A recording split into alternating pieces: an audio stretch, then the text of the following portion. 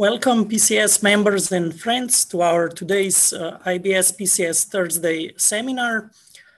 It is a great pleasure to have with us today Professor Anton Nalitov from University of Wolverhampton. And I would like to invite our scientific host, Sergey Konyakin, to introduce our speaker. Please, Sergey. Hello. Hello, everyone. So before we start, a few words about Anton. So we are knowing each other 20 years. It is true. So we have finished together the school from the age of 12 of something like this. Then we have together studied in the university, the physical technical faculty in the St. Petersburg. Then after his master, Anton has moved to very nice French city in the very center of France, Clermont-Ferrand, where he has worked on polaritons, on topological polaritonics with Dr. Malpesh and Dr. Solnyshkov. And after his PhD in 2015, he has moved to Southampton, where he has worked with Alexei Kavakin. Then he worked in St. Petersburg in ITMO University, and now he also works in the University of Wolverhampton as assistant professor. And again, his main topic is topological polaritonics and polariton condensates. So let us start. Annyeong haseyo, everyone. And thank you, Sergey, for a kind introduction. So indeed, I'm based at the University of Wolverhampton. For those of you who are not familiar with the geography of the United Kingdom, you may have heard about this place if you are following football, namely the Premier League, because the local team is playing in the Premier League, the highest top level league, and they are playing there. This is the stadium, and this is my office there. I can hear it roaring sometimes, and this is the campus. Yes, so this is where our research group, Wolverhampton Light and Matter, is located, and I also keep strong scientific ties and collaborations with ITMO University in St. Petersburg, where I am originally from. So today, my goal is to convince you that these optically trapped polariton condensates are fundamentally peculiar, unique in many ways, and fun to play with. And for that, I'm going to overview several works and separate. My plan is to separate this talk into three parts. First, I'll give you an introduction to exciton-polariton condensates, which I've recently realized is maybe not necessary, because recently you've had a nice introduction on fluids, superfluids in optical microcavities 2 weeks ago.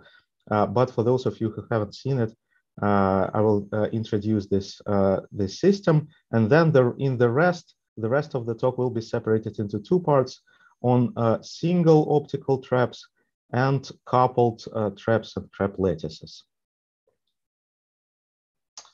So let me begin the introduction by describing the material platform, the device, the actual system where the physics described in the following talk will take place.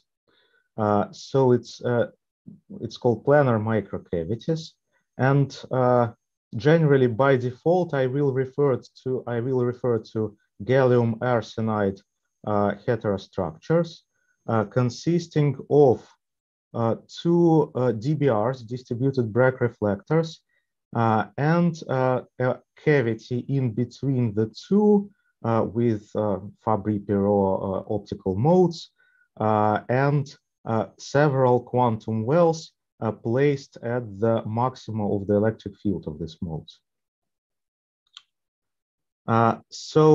This system can absorb in external photons by illuminated light, and these photons are localized, more or less, confined between the two reflectors.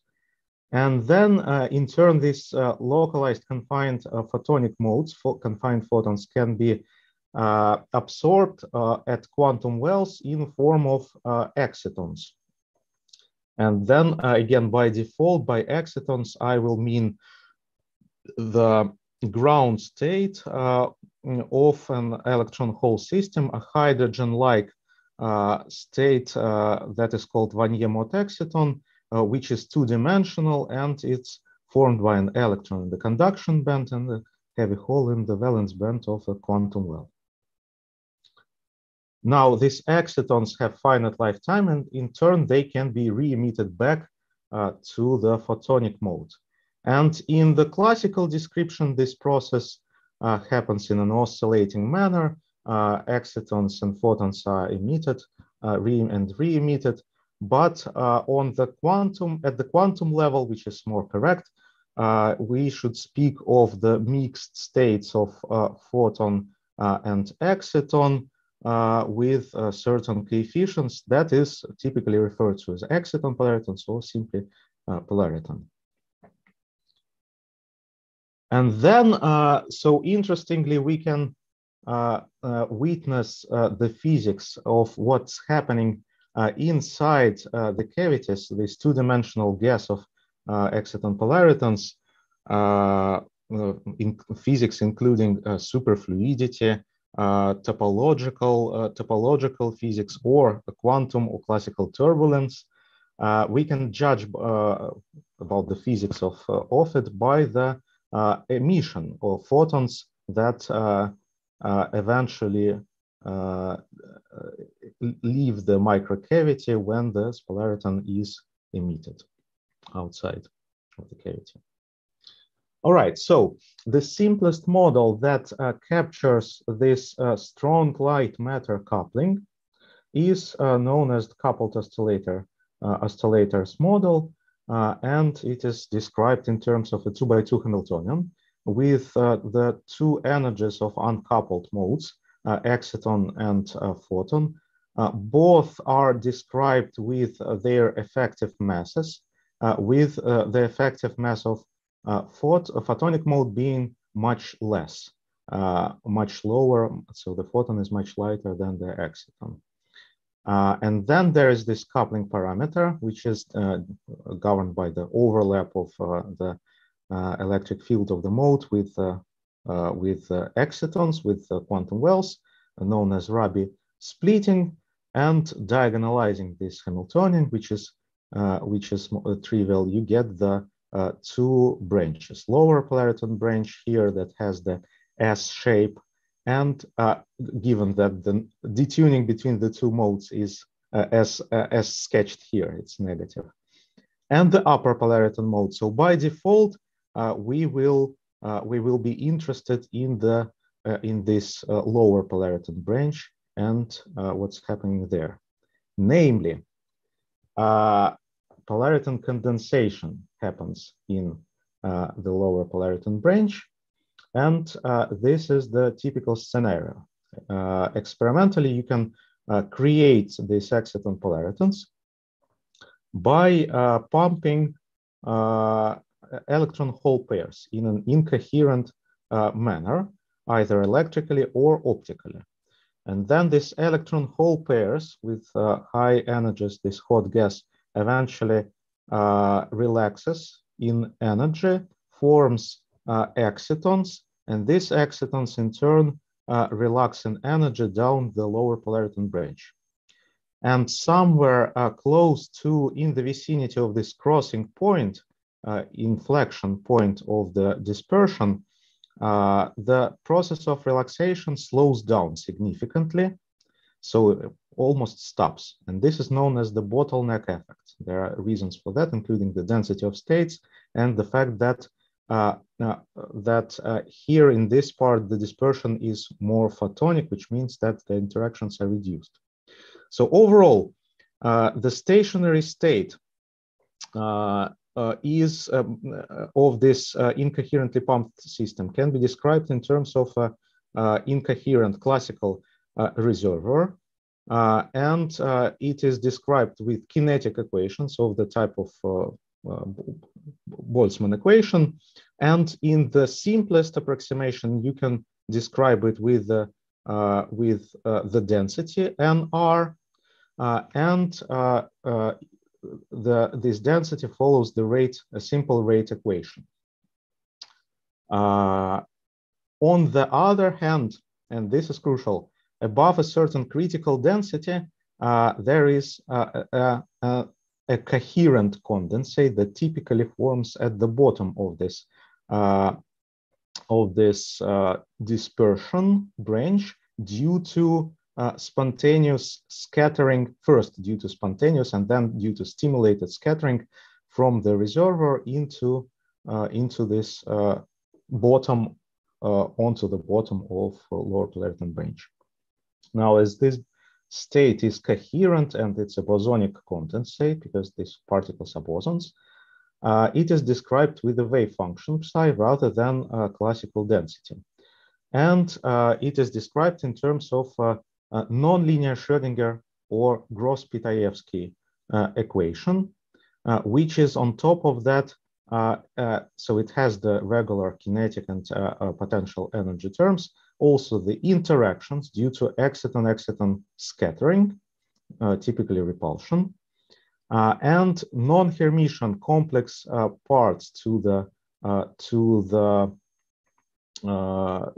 potential due to gain from the reservoir, scattering from the reservoir, and losses due to emission of polaritons outside of the cavity.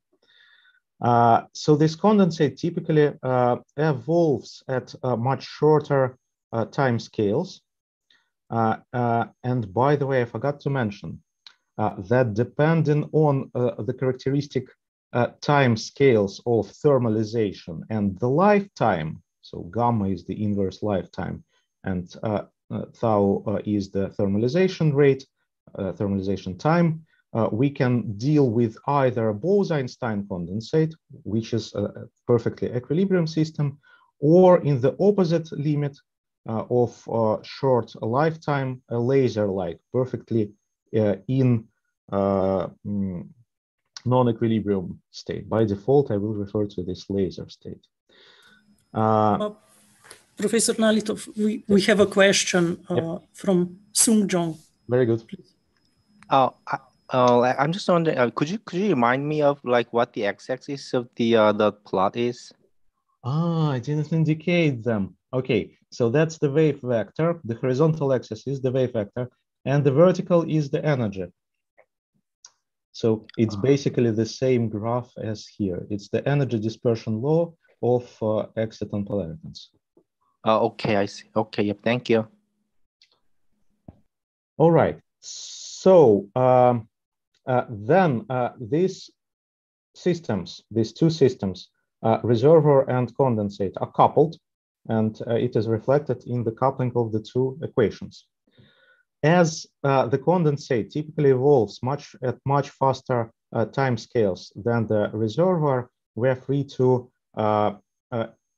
find the quasi-stationary reservoir density for condensate by putting the time derivative to 0 and expressing NR, quasi-stationary reservoir density, and then plugging it into the equation, into the Gross-Pitaevsky equation. This results in the generalized non-Hermitian complex Gross-Pitaevsky equation with decoupled from the reservoir. I should also mention the spin structure of exciton-polaritons. It will be important in this story. So it is inherited from that of excitons on the one hand and photons on the other hand.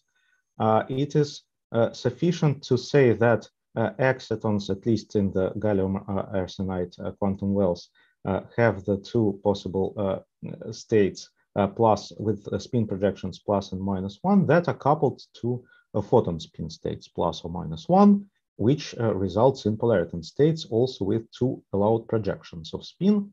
So two spin states, and as usual, any two-level system can be described in terms of a pseudospin or in terms of a vector on a Bloch sphere.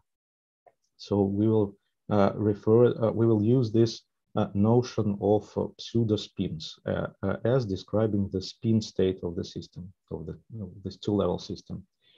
For this particular story, it will be less important, but I also wanted to mention that this spin structure, this pseudospin may be manipulated in cavities with the help of the TETM splitting, which is present and naturally present in optical microcavities. And it is also stated in terms of the effective TETM field, which is K-dependent, or in terms of the additional term in the, this time, spinor Gross-Pitayevsky equation on the two components of the wave function. All right, so we have all the ingredients set, and we can finally optically trap our condensate, non-equilibrium condensates. So optical trap is typically something like that, where you optically excite incoherently the system, the cavity from the top onto a ring-like shape. And you create an excitonic reservoir, more or less excitonic, right, at this bottleneck of the dispersion. So the reservoir has the shape of the ring, and then interestingly, the condensate is specially separated from the reservoir. Namely, it is it forms inside this ring, and it is confined on the one hand and fed, created by stimulated scattering from the reservoir on the other hand. And well, you can describe this in terms of effective potential that is created due to reservoir. Then again, because of the exciton-exciton repulsion, there is this effective potential that is confining polariton states. And then again, typically, the highest energy, the highest confined energy mode is at the same time, it at the same time corresponds to the highest gain because it overlaps the most with the reservoir. So the condensate forms at this excited state of the trap rather than in the ground state, as one typically expects from equilibrium systems. This is how it looks in experiment. So depending on the size and the ellipticity of these excitation traps, you can get different wave functions of exciton-polariton condensates that you can literally see with almost naked eye. All right, so then this is the setup. What interesting effects can one get here? One of the most, Sergey, there is a question. Yes, please, could you move to the previous slide? Mm-hmm. So, so it seems a bit strange for me that for the panels I and J, the states are very elongated. Yeah, this is due to the ellipticity of the trap. I think. Yeah, that's the. Or do you mean something else? But, you refer to the shape of the... So it's not a perfect ring, right? It's more of an ellipse. And then, well, you can picture it as a box, right? In the case of a rectangular quantum box, the two quantum numbers that describe the states are the x and ny. So the motion along the two axes is separated, and then you have the number of nodes for the wave function in this direction, which is what, 3 in this case, right? So this is the mode, and x and y equals 3, and then x equals 0. Okay, so anyway, the states are separated not by energy of the states, but only by the overlap with the profile of a reservoir.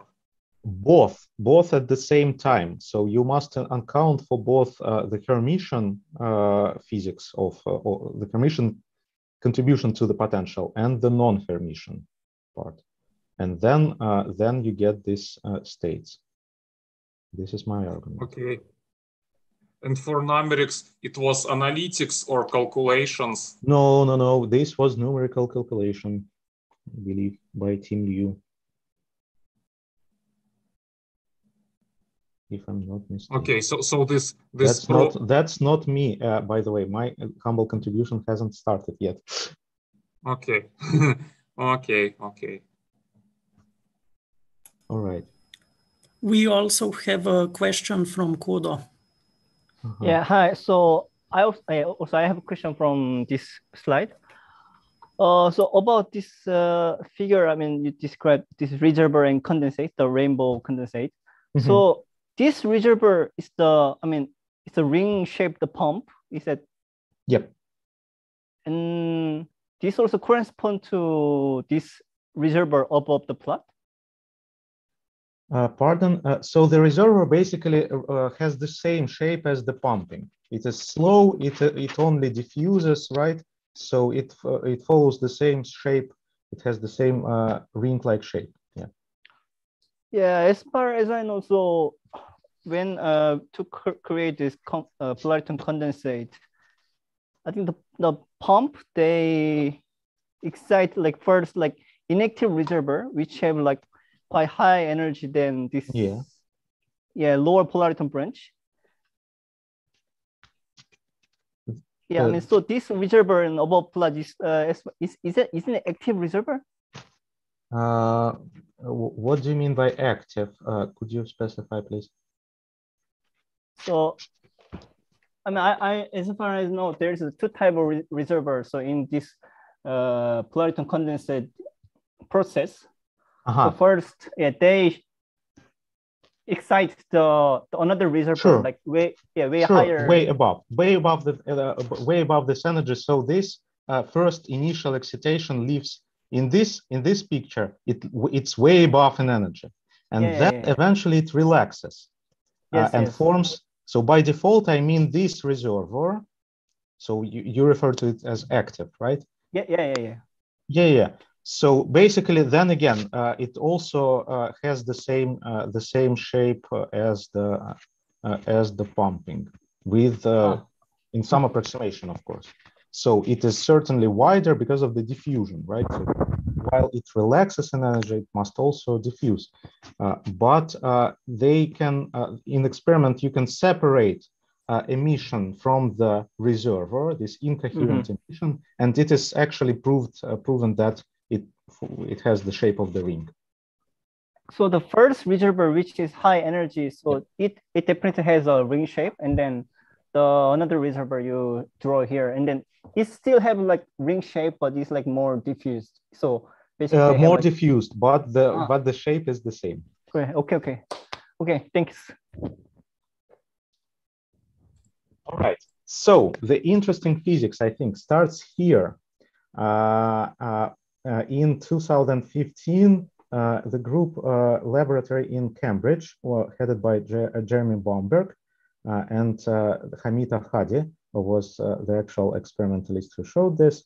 They created basically a very similar optical trap In this case, it had a form of a rectangle rather than a ring. But anyway, the ground state condensate forms in this trap. And what they discovered is that from realization to realization of this condensate, the spin polarization of the emission and therefore of the condensate itself is randomly chosen. If you fine-tune it, the probability is exactly 50%. So they described it as the most energy efficient random number generator in the world, because they estimated the energy of switching for this system as something of nano electron volts. And then, so why did it happen? That was explained by Yura Rubo in a very elegant manner in terms of Spinor-Gross-Pitaevsky equation, right? The one you've seen with an additional birefringence term that splits the linear polarization, the two linear polarizations. That is due to the crystal axis present in this membrane of gallium arsenide. And this equation can be in turn mapped onto the evolution equation for the pseudo-spinor S. So this vector S, which is in fact no longer whose absolute value magnitude is no longer conserved because it's a non-Hermitian system. So its length, the length of the vector shows the occupancy of the condensate, and its direction corresponds to its spin structure. So from this equation, it was shown that it has above a certain critical pumping power, it has two attractors of equivalent attraction force that are at close to the positive pole and the negative pole of the block sphere. So, Professor Nalitov, we have two questions. So Sergei Konyakin raised the hand first, please. Okay, so again, for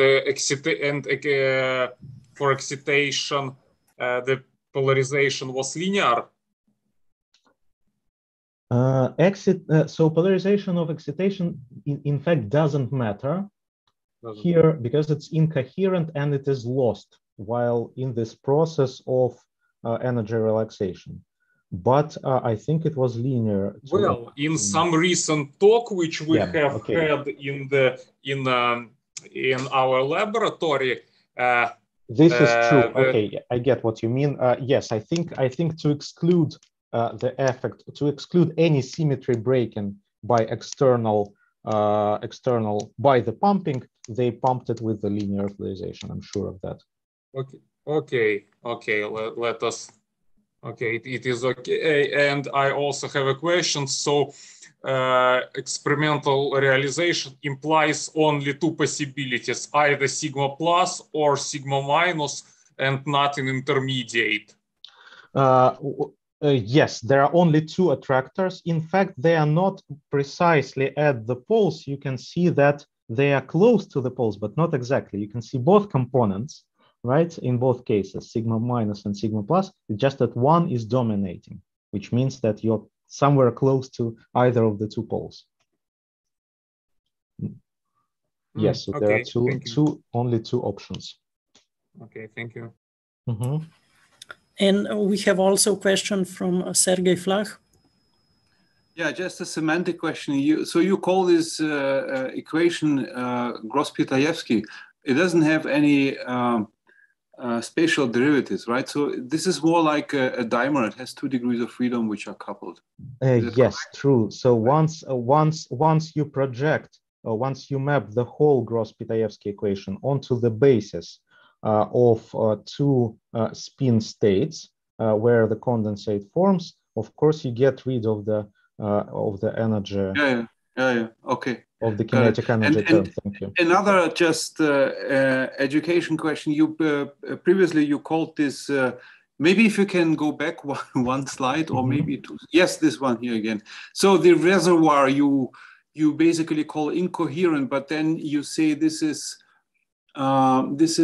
essentially can be considered as some laser light medium, if I may say so. Yeah, absolutely. But then usually we learn that the laser light is quite coherent. So where's the incoherence coming in? So what's the best answer on that? The coherent part, this is the case. This is the interesting part, that the coherent part is separated specially. So the condensate itself is coherent, and it is. Yeah, but the laser light is also usually somehow has some coherence, right? That's why it's called laser light. So what additional coherence do we need to make to allow us to call the reservoir incoherent? Reservoir. Well, the reservoir. Yes. Reservoir plays the role of the gain, as you know. Yes, but we can view it as some kind of laser light excited. Can we say that this is kind of like a laser light? Yes. Yes. This is so therefore there is some kind of coherence in that reservoir. I'm not sure. So as in my understanding, the coherent part is this is in this condensate. So this is really. No, I understand that this is coherence and this is BEC and so on and so forth. But I'm just puzzled by myself because yes, laser light is not a Bose-Einstein condensate, but still it is also coherent. So what kind of additional coherence do we have to add in order to get VC? Maybe we can discuss this later. Okay. Not to stop your... Yeah, this is a very interesting question. I don't know all the answers, of course. But then again, I should mention that in the dichotomy between Bose-Einstein condensates, which are perfectly equilibrium, and the laser-like states, the opposite limit, that is perfectly in non-equilibrium, I by default mean here all this physics is the physics of a laser-like state. It's not a Bose-Einstein condensate. It's more similar to lasers than Bose-Einstein condensate. Yeah, but laser light is coherent, isn't it? That's what makes it so nice. Exactly, and I think that in the analogy between the lasers and this non-equilibrium condensation, the analogy is that the reservoir plays the role of the gain medium. So like electrons in excited electrons in a crystal, right? And then the emission of optical emission from the condensate, from the inside of the trap, is coherent. So it forms due to stimulated scattering from the incoherent medium. This is my So the reservoir is not coherent? Yes, yes. Okay, thank you. Can I have some note? So reservoir becomes incoherent due to multiple scattering events from the excited this electron hole plasma, which then goes down to the reservoir. And yeah, so the best way to look at it as at the classical, some kind of classical hot gas of quasi-particles. And the emission from it is incoherent, and this is the evidence that it's really something like a classical gas, more than a wave function like state. Okay, thank you. Right. So this is where my contribution to the field actually begins. So I decided to apply similar methods to slightly larger optical traps where the condensation happens at the excited state rather than the ground state. And this excited state in a perfectly radial trap, it has the form, it is twice degenerate, and the two excited states occupied by the condensates are quantum vortices.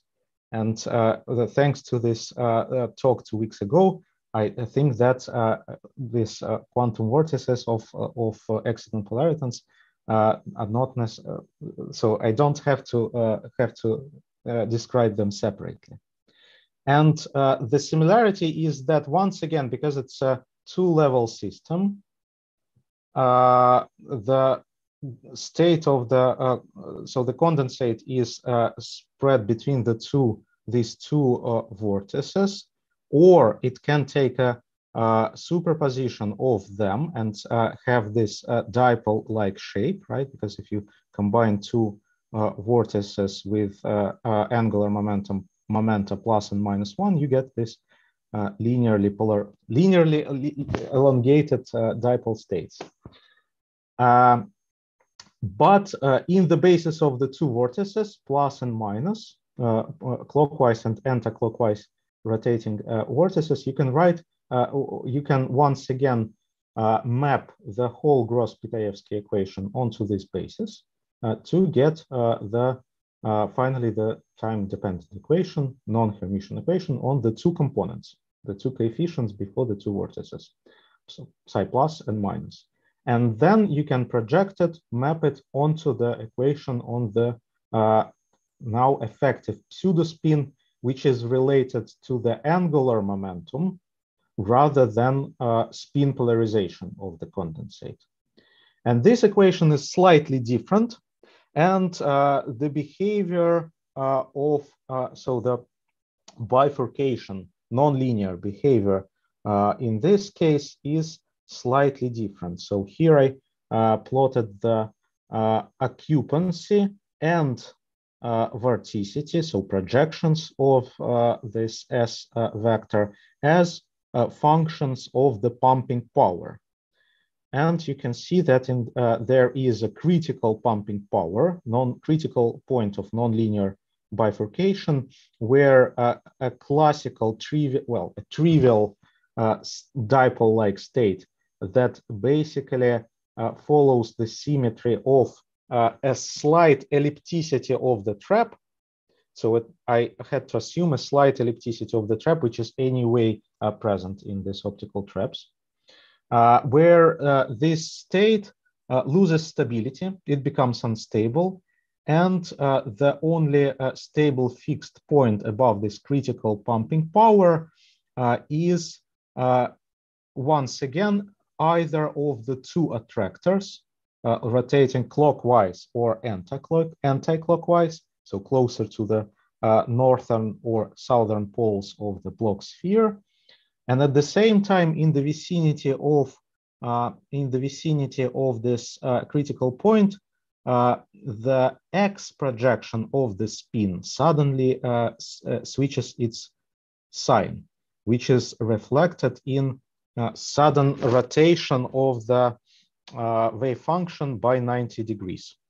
That was actually observed in the experiment, and that was my motivation in the first place to explain this sudden rotation of the wave function. Moreover, in accounting for the two spin components, real spin corresponding to a circular polarization of light, this sudden rotation results in formation of spin patterns, this butterfly spin pattern that was also observed in the experiment and wrongly attributed to the effect of optical spin Hall effect, so TATM splitting. So in this model, it appears naturally in the range of powers where one component is rotated by 90 degrees and the other one is not. All right, so the next step for me was to extend the same model, apply the same model to even larger traps, where it is experimentally known that instead of this low quantum number states, the condensate forms in some kind of whispering gallery modes, close to, in the vicinity of the ring-like reservoir. So here in this picture, by the way, you can actually see both the incoherent emission of the reservoir and the coherent emission from the condensate. So it is not fully separated in space, but it is close to the reservoir instead. Yeah, okay. So these states are in turn described with large angular momentum numbers. You can judge by the angular momentum of this condensate by the number of these petals. In this case, it's 22. In this case, well, I'm not sure, but it's an integer number anyway. And still, in the case of perfectly symmetric radial traps, you are dealing with twice degenerate state, rotating clockwise or anti-clockwise, this kind of giant vortex. Fortunately, the equation is actually very similar. It's just that the parameters of this equation have to be calculated in a slightly different way, but otherwise it's very similar. And the first step for me was to find the analytical explanation of the effect that the angular momentum of this condensate increases via a cascade of transitions with the size of the trap. Interestingly, so although this system is linear, at least in the vicinity of the condensation threshold, where nonlinear effects can be neglected, it wasn't described analytically. There were numerical simulations reproducing this shape, petal-like shapes, but no analytics. It was actually not that difficult to come up with a model of a step-like complex potential, non-Hermitian potential, separating the whole two-dimensional plane into two regions where the reservoir is either absent completely inside the trap and present outside the trap. If we are only interested in the wave function inside the trap, then we can neglect the finite width of this reservoir ring, right? And then the two wave functions inside this region and outside of this region can be piecewise defined in terms of Bessel functions and McDonald function, and connected at the switching step point. So this results in an equation which can be solved. And amazingly, in this graph of the pumping threshold for different modes, characterized with different angular momenta m, as functions of the trap size, non-dimensionalized normalized radius of the trap, it indeed shows that there is a cascade of transitions with successively increasing, subsequently increasing angular momenta. Moreover, yep.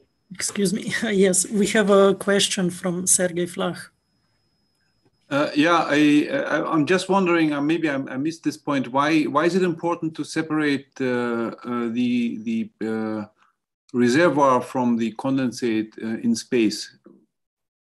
Why is it important? You mean, if I understand correctly, you maybe I'm reading something wrong here. So in these pictures, B, for instance, you were saying that still you have these whispering gallery modes, but still the condensate is not overlapping with the pumping region or the reservoir All right. Right? So let me briefly. So now my question is, why do you want? Why is that important? Okay. I would say, simply put, the coherence time of the condensate depends on the overlap. Coherence of the condensate depends on the overlap with the incoherent system. Obviously, if you overlap the two systems, one of which is coherent and one of them is incoherent, it affects the coherence time. And if the pumping is either has the Gaussian shape, and where the condensate strongly overlaps, or uniform shape, where the condensate overlaps with the reservoir, it affects its coherence.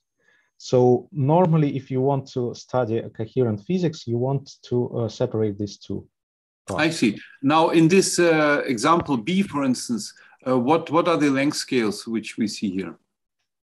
It's always tens of micrometers. I mean, is it much larger than the previous one where you were? Yes. So how much larger? What are the numbers? Okay, so it's a bad idea of not indicating the actual numbers, especially when you. Okay. I'm not going to speculate, I'm afraid, but it's always in the range of tens of micrometers. Of that, I'm sure. So from 10 to 100. So less than one order of magnitude. Okay, thank you.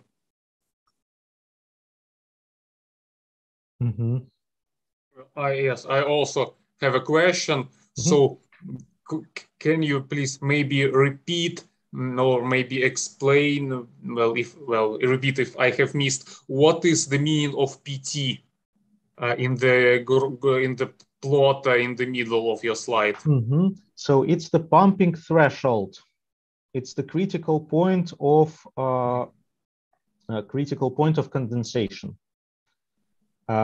So you can solve this linear equation on the critical pumping powers, and you can compare these critical pumping powers for different angular momentum modes. Obviously, in actual experimental conditions, the mode that has the lowest pumping power threshold is the mode that is ignited first.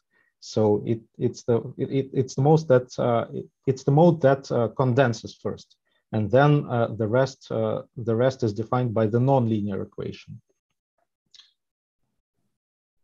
And then it turns out that the global minimum of this set of thresholds, it experiences a cascade of switches due to, in fact, due to transition from the confined state to the state that is non-confined.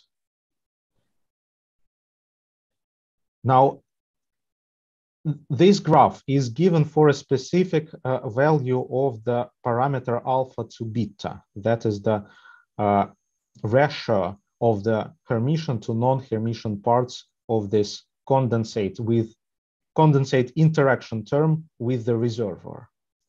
And interestingly, if you allow this parameter to change, you can plot the exhaustive phase diagram of the condensate angular momentum depending on this non-dimensional parameter alpha to beta and the non-dimensional dimensionless trap size.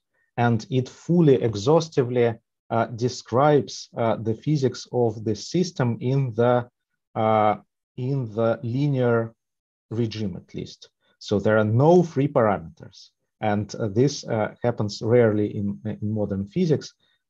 So if you keep the number of parameters to the minimum, then you can potentially fully describe a system. Still, apparently it hasn't been done. So that's the graph that shows that indeed with increasing trap size, there is always a cascade of these transitions increasing the angular momentum. All right. So now extending this linear model to the non-linear regime where interactions start playing a significant role, and thoroughly analyzing the stability of the condensate, we realized that depending on the parameters, namely here the condensate-condensate interaction and the condensate-reservoir effective interactions, so the parameters that are related to at least to these two effects, there may be different scenarios of how the trivial petal state loses its stability. It can happen, most importantly, it can happen via the Andronov-Hope scenario, where a fixed point first transforms into a limit cycle. So the petal state starts oscillating in time, and for some parameters that are shown with the dashed hatched area here, where the two interactions are not very far from each other, there is a range of pumping powers close to, in the vicinity of this critical point of transition to a vortex state, where the only stable state in the system is a limit cycle. So it has no other options other than to follow this closed paths in the space of S vectors. I would say on the block sphere, but it's not exactly sphere because the length of the vector can also be changed. Yes, so there is this gray range of limit cycle instability, and this is how it looks like. So it's once again a fully analytical solution, also rarely happens. And it was confirmed with a full numerical simulation of the Gross-Pitaevsky equation. So that in the narrow range of parameters, you can see this space-time ordered state, which for some reason oddly resembles the so-called time crystals or space-time crystals. It is not correct to call them that, but at least this state resembles a spatiotemporal ordered system. And then with further increasing of the pumping power, this limit cycle states or a fixed point state eventually transforms into a vortex, which was also confirmed with numerical simulation. All right. So if there are no questions on the single trap part, I would like to yes, there is one. I have a question. So okay, is the Bogoliubov-Dejean equations used here or not? Yes. Yes. Yes. So to study the stability of the state, you apply Bogoliubov-Dejean method. You work out the excitations of the excitation spectrum of the linear state, or let's say of a fixed point. And if it happens that the energy of the excitation has a positive imaginary part, then this excitation corresponds to an exponentially growing fluctuation, which overcomes, so the state becomes unstable. Yeah. Well, yes, but and this eigenvalues of Bogoliubov-Dejean equation, they have either real or imaginary part, or they can have both real and imaginary parts. Both. Both, yeah, both real. So what matters for the stability analysis is the imaginary part. If it's positive, then the state is unstable. Okay, and is it true that the real part of this eigenvalue of Bogolyubov-Dejean equation corresponds with the oscillation frequency of your incondensate or not?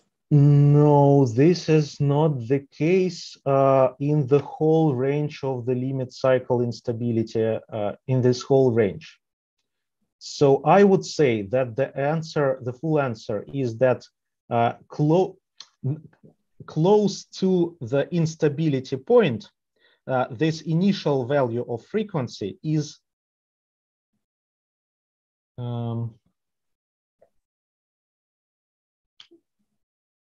my guess is yes, that it is related to the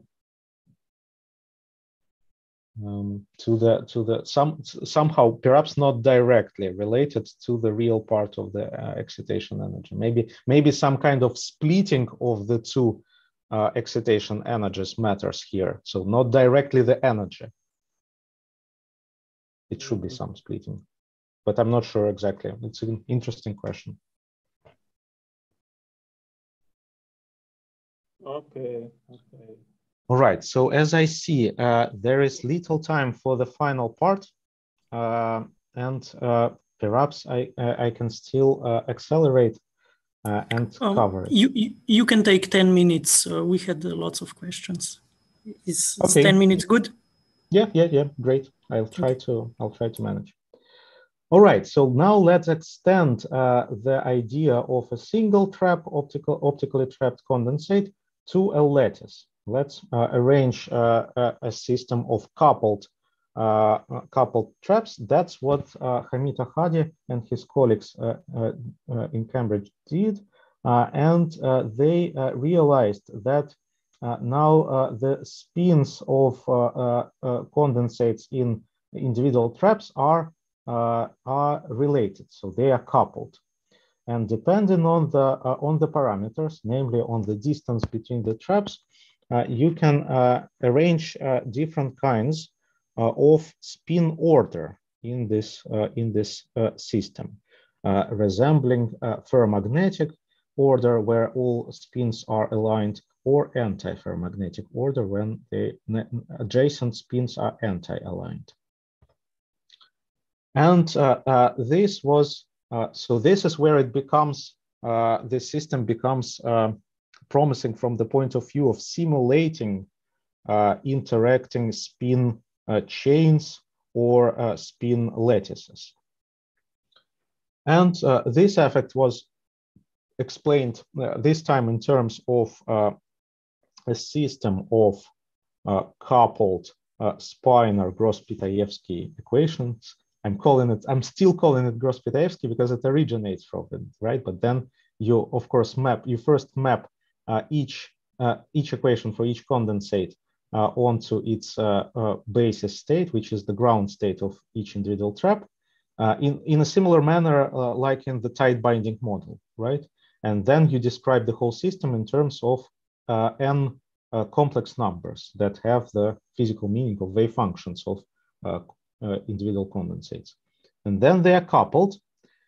They assume that this coupling is has the physical meaning of tunneling by default. So it's called, well, you can treat it either as either Josephson coupling or literally tunneling of polaritons. And then this experiment was reproduced in theory.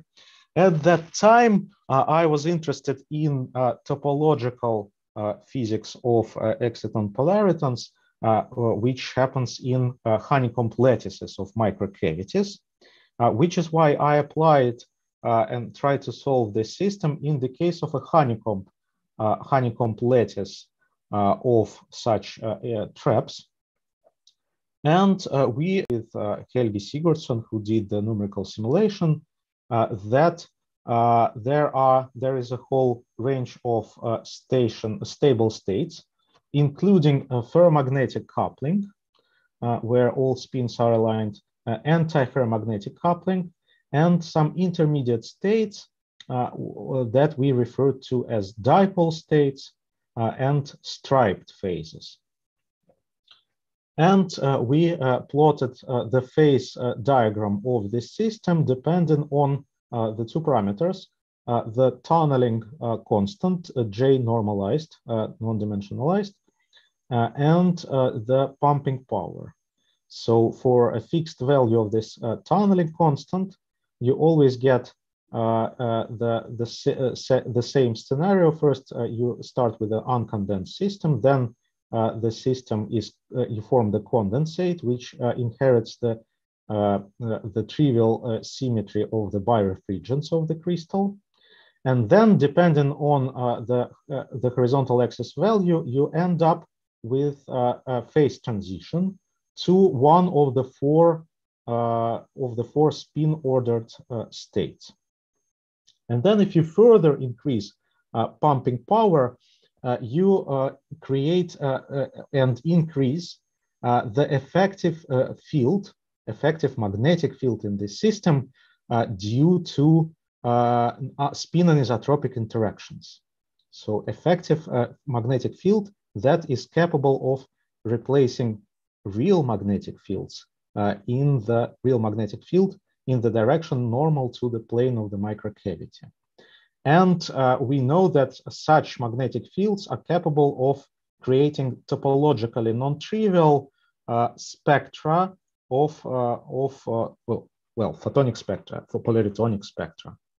And we decided to plot the spectra of excitation for this coherent synchronized condensate and study its topology of this spectrum by calculating its topological invariance, namely Chern numbers. So for these four phases, all four phases, with further increasing value of effective magnetic field delta, you end up opening a gap in the energy dispersion of excitations obtained with Boголюбов-Digen's method. But it is the case of the ferromagnetic coupling states where all spins are aligned, and by the way, chosen spontaneously on top of that, just like in the case of single trap spin bifurcations. Only in this case, this gap in the excitation spectrum is topologically non-trivial, meaning that there are non-zero Chern numbers, band Chern numbers characterizing the spectra, and meaning that there are topologically protected edge states at the boundary, at the edges of the finite size lattice. Moreover, in the general case, in some cases at least, there is a cascade of topological transitions corresponding to changing integer band Chern numbers.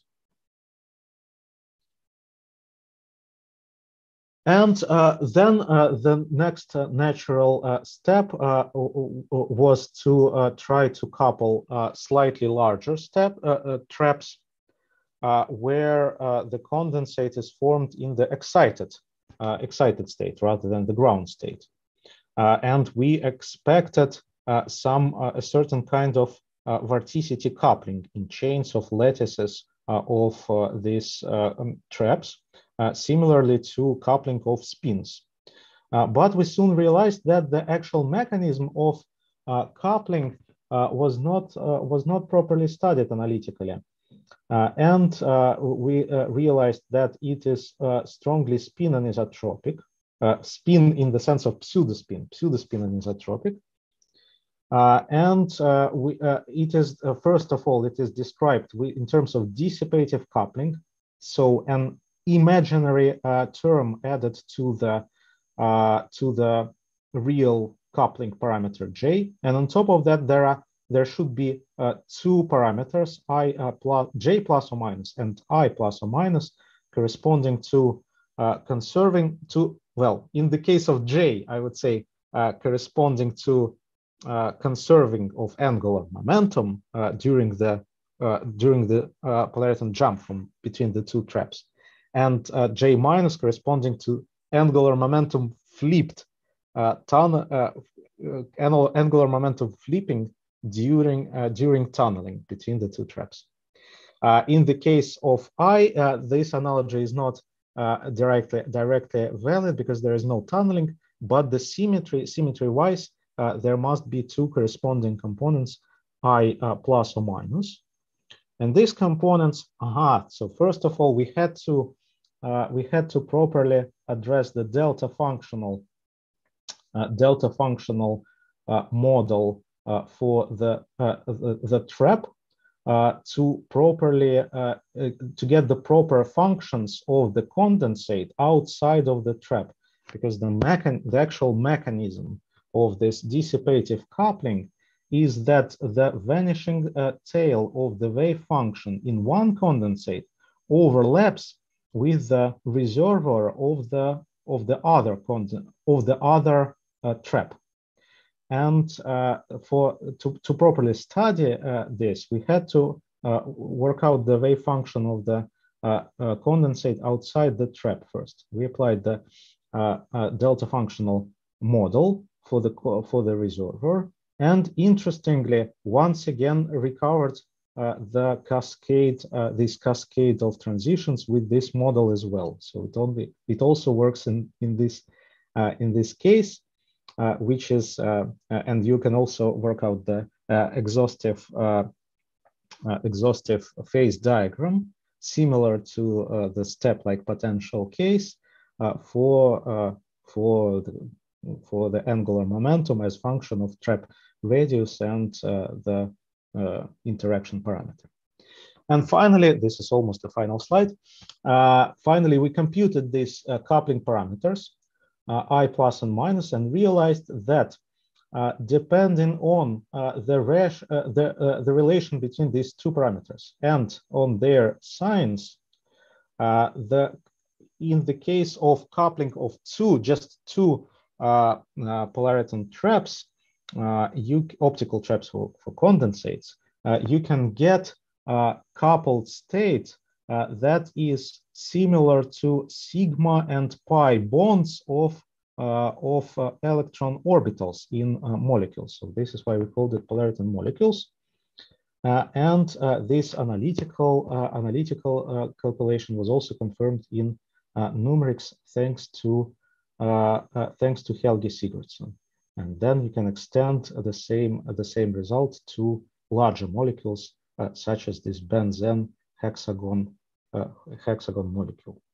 So of course I omitted many more effects in this system, such as topology of non-Hermitian spectra and so-called exceptional or diabolical points, and things like study of quantum chaos in traps that have the shape of Sinai billiard, published by Elena Ostrovskaya's group in Nature, and also the idea of XY model simulation in lattices of condensates that was proposed by Pavlos Logudakis and Natalia Berlova. And with this, I would like to thank you for your attention and thank all my wonderful co-authors and colleagues. And I would be glad to answer your questions if there are any left. Thank you, Professor Nalitov. Let us thank our speaker.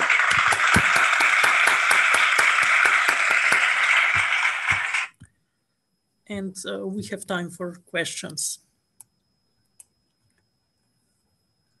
Perhaps I can start with a very naive question. So to get these exciton-polaritons that you presented, you needed two-dimensional electron gases, right?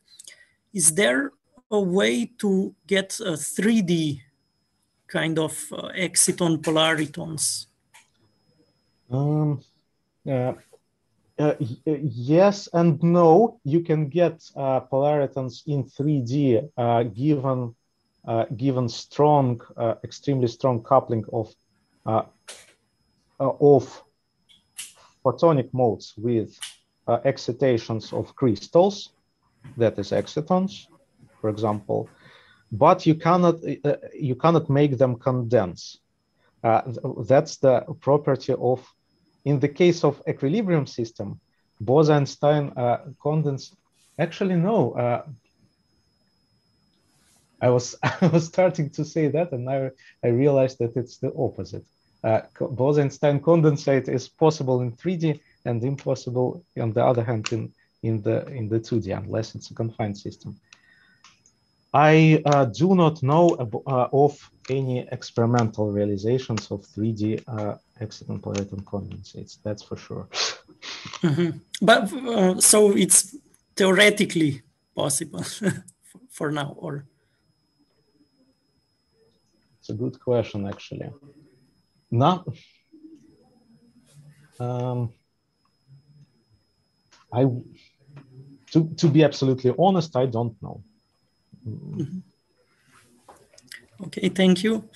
Maybe I have a comment, maybe at least, but to imagine how to approach to 3D polariton condensates, we should of course do thinking of reducing making larger polariton lifetime to allow the laser radiation to penetrate the sample well. Yes, this is true, but in principle, you can reach the same effect by increasing the Rabi splitting or increasing the interaction of the medium with light. So it's always, you can either decrease the losses or you can increase, you can either increase the Q factor, decrease the lifetime, or increase the coupling strengths of the two modes to reach the same effect. Yeah.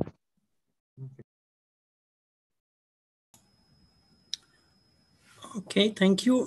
And we have a question also from Kodo. Yeah.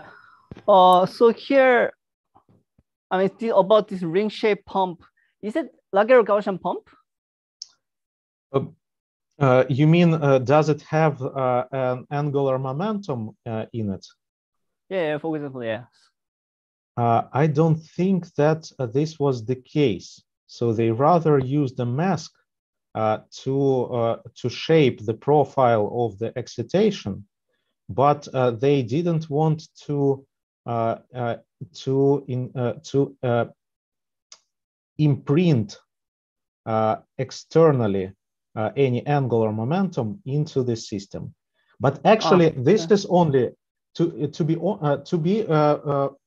full answer is that later they actually experimented with Laguerre-Gaussian excitation as well, and you're right. They showed that the probability of different vortex states depends on the direction, on the vorticity of the angular momentum.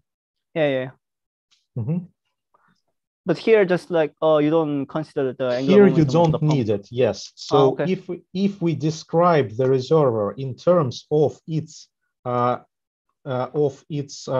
density and R, this model completely neglects any kind of vorticity in the reservoir. So this model corresponds to the case where there is no vorticity and it is lost in any way. And to account for the vorticity in the reservoir, you have to use a more sophisticated model. All right. Could you show me the slide again? I still have questions. Yes. So about this, the effective potential, the black curve, I guess, and then this blue curve, blue and red shows the different state of the condensate, right? A subtlety. different states of exciton-polariton single particle spectrum. Oh, okay. So you have a trap, right? Yeah. You can find its single particle spectrum. But then the condensate chooses one of these discrete states, states to condense. Yeah. So, I mean, for example, with this pump diameter, I see the five. I mean, there is a 5 different options for the condensate. But for example, if you increase this diameter, and then do you think you can find like more different state or? Well, yes, okay, yeah, you get states with higher quantum numbers, and in the limit of very large traps, instead of this, you get just one quantum number, that is the angular momentum. So the condensate always falls into this whispering gallery modes with described with angular momentum. I also heard like to create this polariton condensate, I think the pump intensity is quite important. So, but I also always wonder, for example, in experiment, like how to find the pumping threshold. For example, they just like keep changing the pump intensity, and then they just found some pump threshold from that, or there is like some method to calculate the pumping threshold. Yes, well, this talk was largely about about this idea that you can take the linear system. Okay. So omit all interaction terms in the Gross-Pitayevsky equation, make it a Schrödinger equation, but a non-Hermitian one with gain and losses, and then you can diagonalize it, find the energies of the states and as functions of the pumping power. And once you reach the pumping power where at least one of these states has a positive imaginary energy part, then you end up with the condensate. Okay. And I also have a last question. So again, about the same slide. Which one? The one before that, right? Yeah. So at first I asked about this, like the ring-shaped reservoir, and so you use like the continuous wave pump, right? Yes. I'm not an experimentalist. I should have stated it in the first place. I mean, they did use a CW pumping, yeah. I mean, but when you solve the Gross-Pitayevsky equation, you also consider the pump as continuous wave. Yeah. Yes, this is actually stated in the very beginning of this model, so I should have mentioned it as well. Here, there is this pumping term, which is a constant, and it is a constant pumping term, increasing the density of the reservoir. Yes, so by default, it is the CW incoherent pumping is assumed here. Yeah. Actually, my question actually is more experimental things. Actually. Yes. So my first question, way before, is like, I mean, you were showing. I mean, also I'm not experimentalist, so I have no idea. But you were mentioning about this reservoir. So first the pump is like excited like with really high energy above than the lower polariton branch, and then when it's scattered down to this yellow reservoir above plot, so by scattering or some relaxation, and then you said this diffusion happened, and then this has like different shape of the reservoir as before. But how do they find the? I mean, is it like the diffusion is big to see from the eye or something, like compared to the pump like they use first? How do they distinguish them?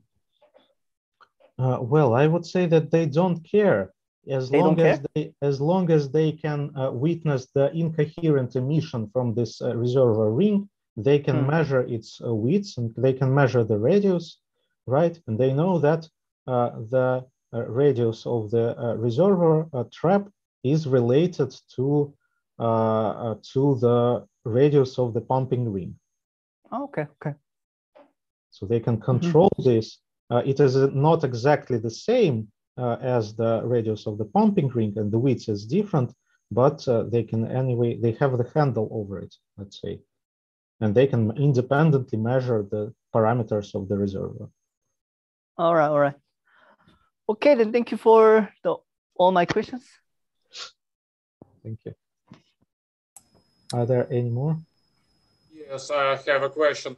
Can you move, please, to the end of your presentation, maybe to your last slide?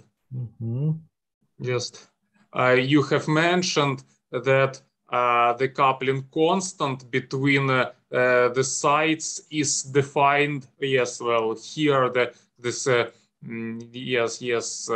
J parameter depends on the wave function outside one trap and the reservoir of neighboring trap. But why not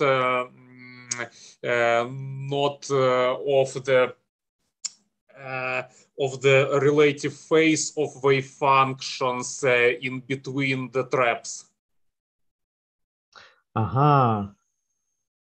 And in any way, I also, in some sense, a reservoir is some entity without phase. It is not coherent. So how we compare the phase of wave function in one trap and maybe phase of a reservoir of neighboring trap? Precisely right.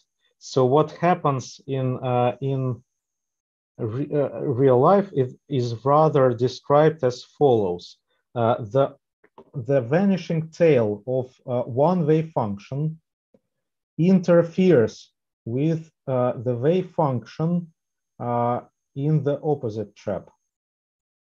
Depending on this, on the relative phase and relative spins configurations of the two functions, you can end up with constructive or destructive interference at the most importantly at the region of space where the reservoir is localized.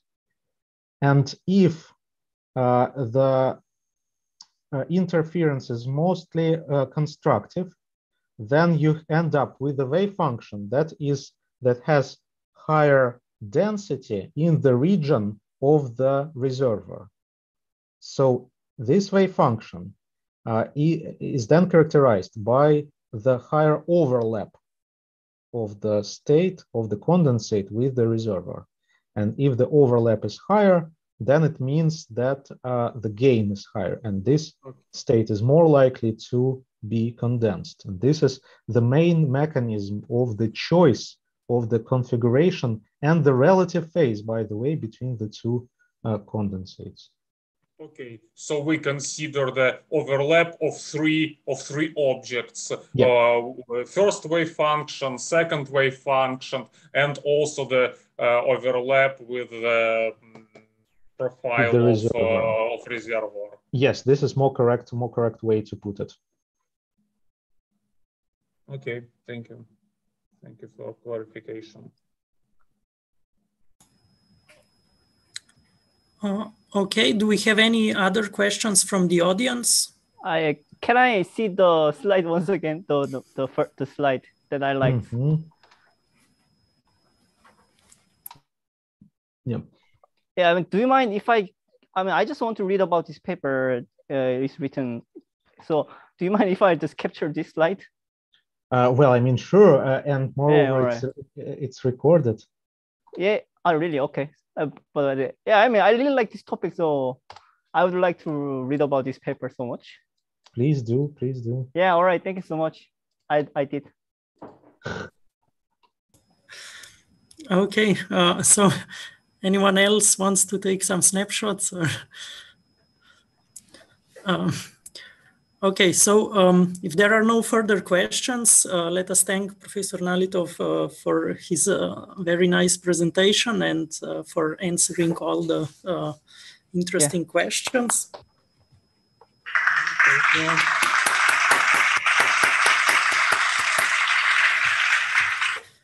And with this, yes, we conclude our seminar.